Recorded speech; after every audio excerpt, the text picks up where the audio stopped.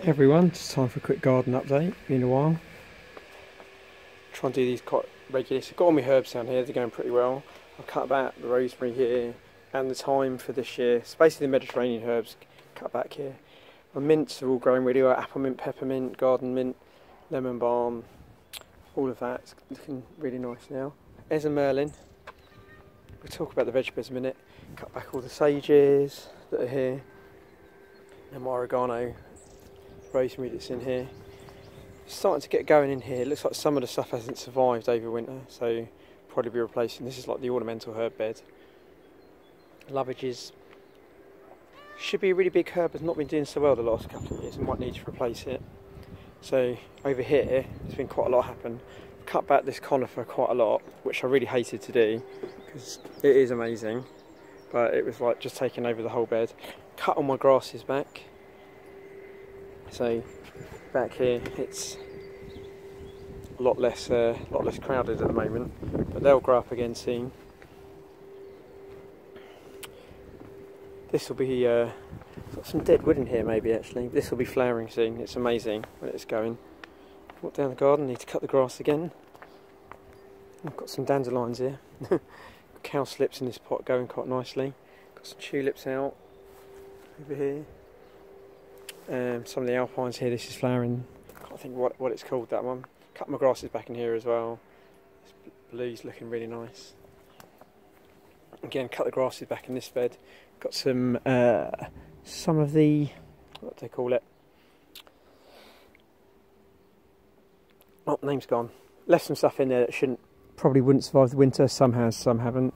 Everything else is going quite nicely in here. Dicentra here is flowering on this side. My acers now, I've got a table, just hoping to get a bistro table on here this year to replace these. That one's not looking so good, but it's never looked so good anyway. Dicentra here is flowering. Plum tree, some blossom. The blossom's mainly going now, but fruit forms on the blossom. By the way, I've got the forsythia at the back there. This bush is right out now. Geraniums are going. It's starting to look pretty good. Things are starting to get moving in here as well. We've got the albrecia down here, this purple. That's a real good one. Heather's starting to finish flowering now. This bed's starting to get growing. Need to get some more stuff in here this year. Since last time we've sort of redone this corner entirely. So I've cut back all the ferns, all the dead growth. And this is where the tree's going to go. We've raised the level up here. Planted this rose in the back as well. Barbecues here on the barbecue. I need to finish the step off here. It goes there. We're going to build a bar, or I'm going to build a bar to go at the front here. Rhubarb starting to look rather nice. All of the fruit bushes back here in flower. Garlic's starting to grow pretty well. I need to get some more veg planted actually, now that it's April. Cleared out a lot of in here, so I've got a bit of chard and parsley left in. So up here though, we're almost ready to replace these beds. Have all been cleared out, all the dirt's up in that far bed, so these front ones and these two on the side here are going to be cleared out.